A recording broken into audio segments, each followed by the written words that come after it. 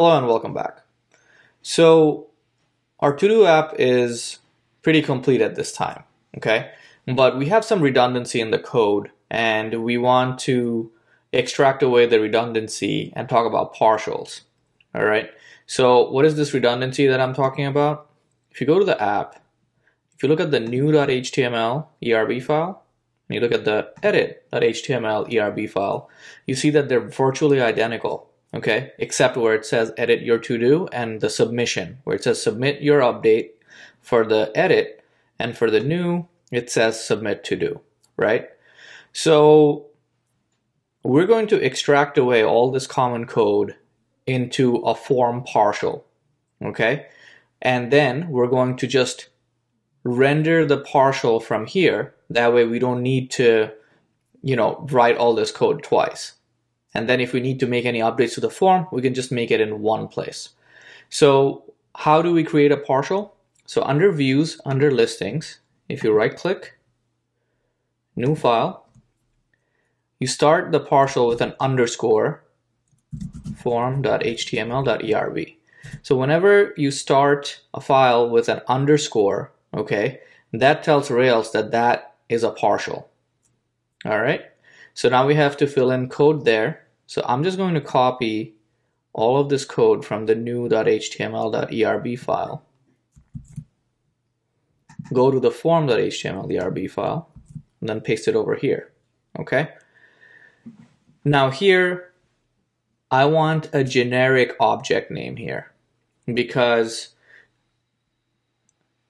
I don't want to refer to at listing. I want this to work for any object that I pass in. So I'm just going to call this obj. Okay, wherever it says at listing, I'll just call it obj to be generic.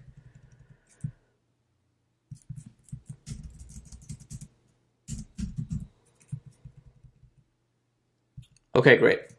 Now, one last thing I want to do here is if it's new, I want it to say create a new to-do, and if it's edit, then I want to say edit to-do, right? So how do we do that? It's fairly simple to do that over here. On the submission, we do something like this. So obj dot new record question mark. That basically says whether if it's a new object or not that we're trying to create. Okay, and then another question mark. And then if this is true, then I want it to say create new to do. Okay, if it is not, then with space, colon, space, I want it to say within quotes, edit to do. All right, and then close bracket. All right, so if it is a new record, then display create new to do. If it is not a new record, then display edit to do on the submission link, okay, on the submit button. All right, so how do we refer to this form partial? So let's go to the new.html.erb file first. First thing, I'm just going to delete all of this and then render form, and then I have to specify what the object is, and object is listing. Okay, and similarly we'll do the same thing for edit.